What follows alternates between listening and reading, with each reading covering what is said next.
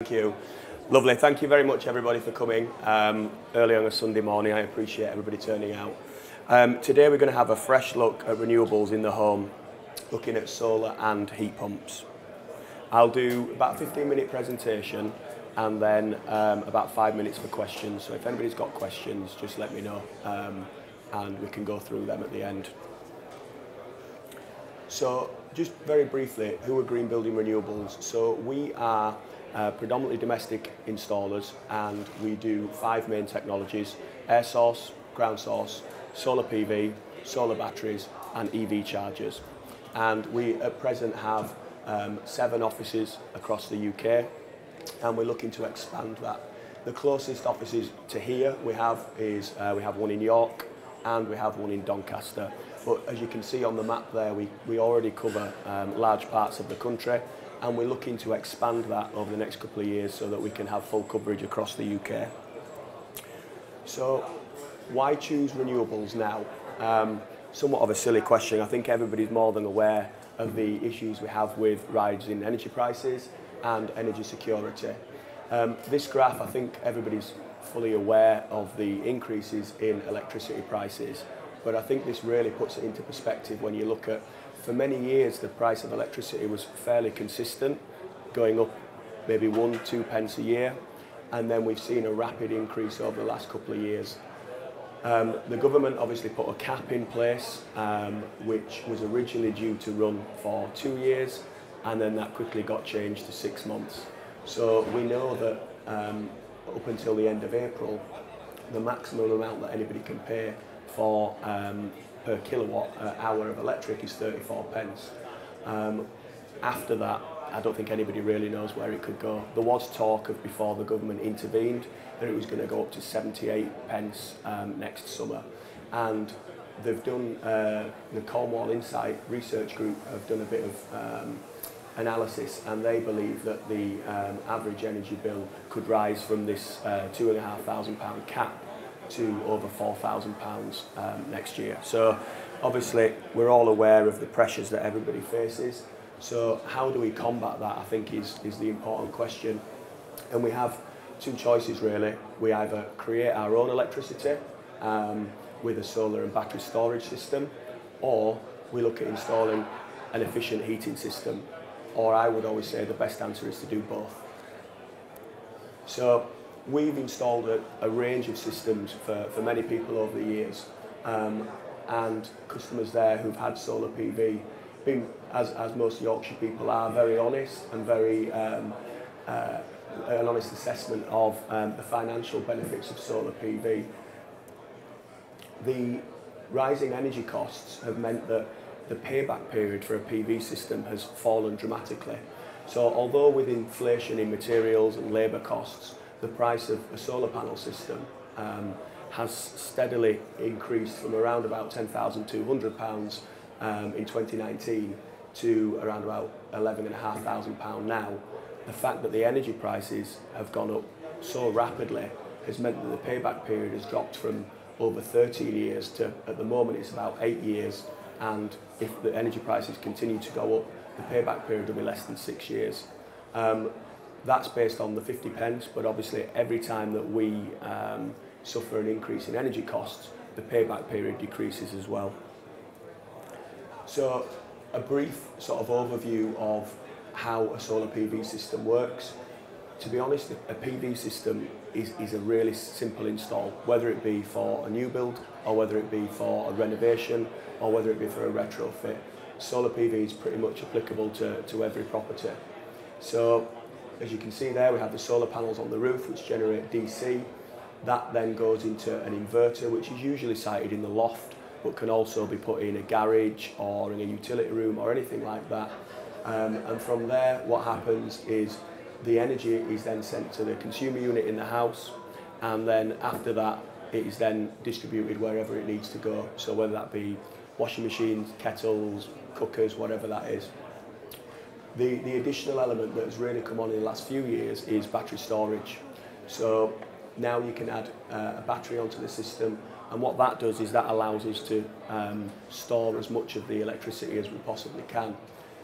The additional benefit that a lot of people, especially with electric vehicles, have found as well is certain suppliers are offering a reduced rate tariff at night. So, for example, I'm on the Octopus Go tariff, and between 9:30 at night and 1:30 in the morning, I get 7.5 pence tariff. So what I can do on a miserable overcast day is I can import 7.5 pence, store it in my batteries, and then use it the next day. So regardless of any solar gain, I know that I'm reducing my bills by 60–70% even without the solar. So the benefits really of solar on a south-facing roof is you're pretty much, if you've got a south-facing roof, you will get the benefit of the solar all day. But that if you don't have a south-facing roof, people always say, well, can I still get it? And the answer is yes. I have an east-west split, and what I have is some panels on the front of my house and some panels on the rear. And what can happen then is you get it obviously on one elevation in the morning and the other elevation in the afternoon. So as long as you've got a south, a west or an east-facing roof, panels are pretty much applicable. Even if you don't, we can look at other options like ground mounting, so you could put them on console tubs or A-frames. So I mentioned earlier the benefits of having a battery, and as I say there, we are looking to use as much of that solar generation as possible. The rates that you get for exporting back to the grid are negligible. It's 6–7 pence. If you're importing at 35–50 pence, it makes more sense for you to store as much as that as you possibly can and save importing that later. So a brief recap on solar. Obviously it's designed to lower your energy bills and make significant savings.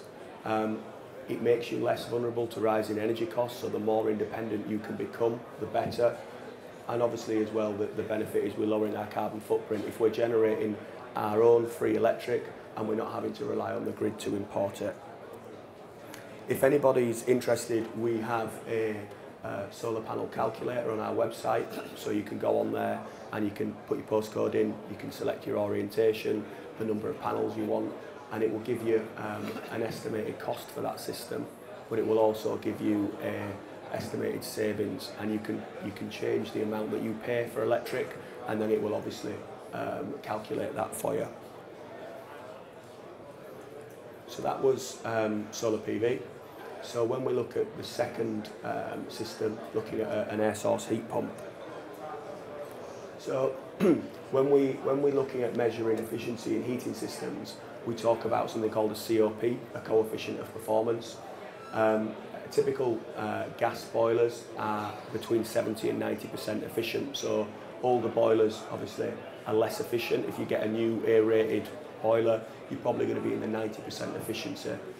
What that means is for every 1 kilowatt of electric that you put in, you're going to get between 0.7 and 0.9 kilowatts of heat out of there. A question then to keep everybody engaged: how efficient do you think that an air source heat pump is? So for every 1 kilowatt of electric that we put in, how many kilowatts of heat do you think we get out? Anybody want to put the hand up and answer? Gentleman at the back. Any other answers? Any advance on 4?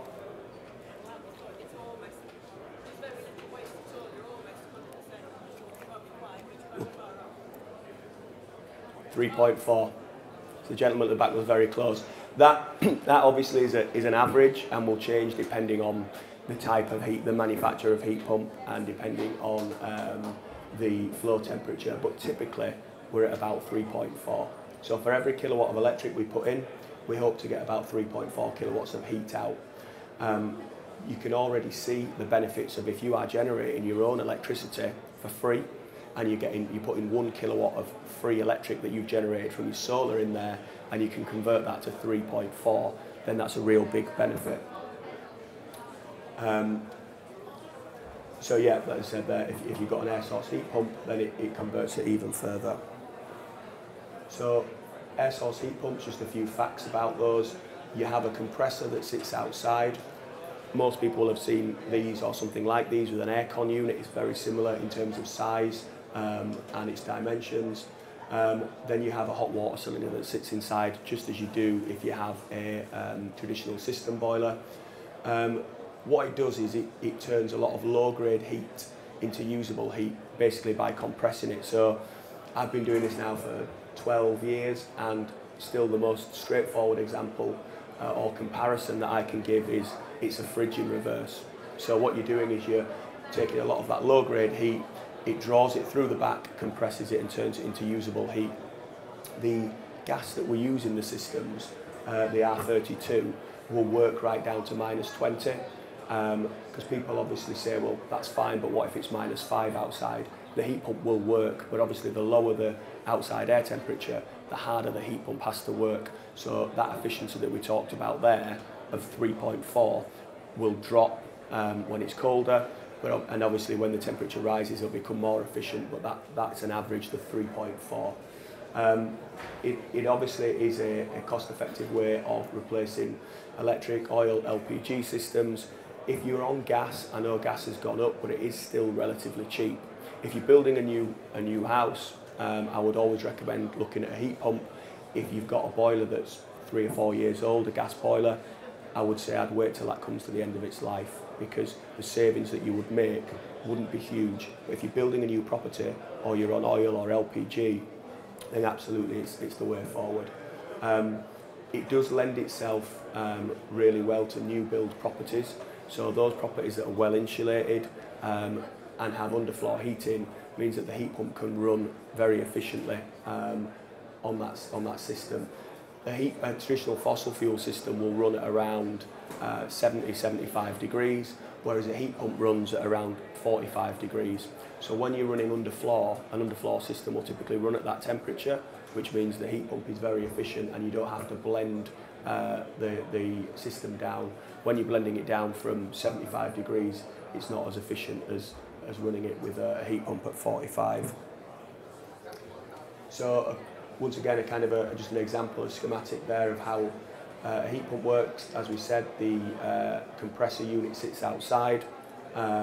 It then comes in and it will either be diverted to the hot water cylinder to provide hot water, or it will be diverted to either radiators or underfloor. A lot of people ask, do I have to have underfloor? The answer is no. You can have an all radiator system if you like, or you can have a mixture. In most properties you would have underfloor downstairs and then radiators upstairs. So that's absolutely fine. The other thing about the cylinder is that it's all pressurised. It's not the old sort of gravity fed, so it can be located anywhere. Most people, if you're building a new house, will put it in a plant room, but if you push for space, it can go in a garage or a loft or something like that. It doesn't have to be, it doesn't need a header tank like most of the older systems need. So Mr. Floyd there standing proudly with his heat pump. Why did he choose an air source heat pump? Well, he was on LPG, so it lowered his running costs, reducing his bills. You actually gain the space back where you used to have a boiler inside. So people say, well, it takes up space outside. It does, but you no longer have a boiler inside, so people can often reclaim that space where the boiler once stood. Probably the biggest concern a lot of people have is not about the heating, it's about the hot water. People always say, will it give me enough hot water? Absolutely it will. It can provide up to 60 degrees for hot water, which is more than enough. Normally most people set their cylinder to be 50 degrees. As we said earlier, it distributes heat at 45 for underfloor heating and radiators.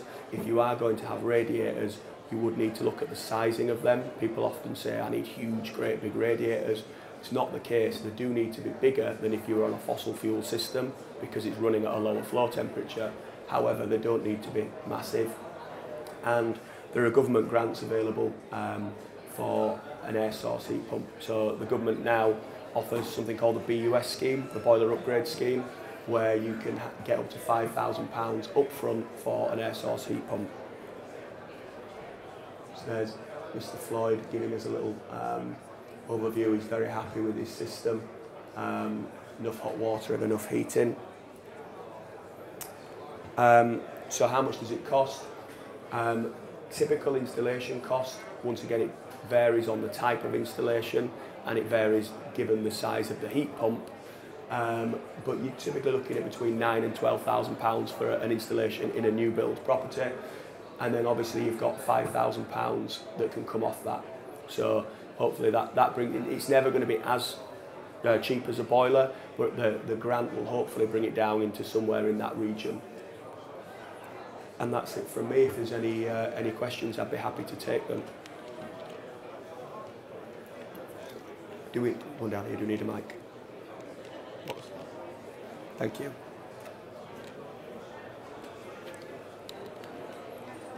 Oh. I just wanted to know if the US government grant scheme is that will the criteria for being acceptable? Yep, so the BUS scheme is pretty much open to anybody. You've got to have, if it's a retrofit on an existing property, you've got to have certain insulation measures done, similar to the old renewable heat incentive, in terms of they don't want to give you a £5,000 grant for a heat pump if you've not insulated your loft or your cavity or something like that. So as long as you meet those criteria, it's pretty much open to everybody. So if we have a stone built perhaps on walls of about 18 inches thick, yeah. It's complete renovation. We have currently no insulation. Yeah. Yeah. And we would like to go to heat source and have underfloor heating downstairs. Yeah. So if you, as long as you don't have an unfilled cavity, because obviously, yeah, there are certain properties that have solid or they have random stone. You can get exemptions, but obviously you have to explain why. So quite rightly, the government has said we don't want to be giving £5,000 to somebody if they've not insulated the cavity or the loft. But as long as your loft's done and cavity where applicable, it's pretty much open to everybody. Anybody else? There's a gentleman here, two down here.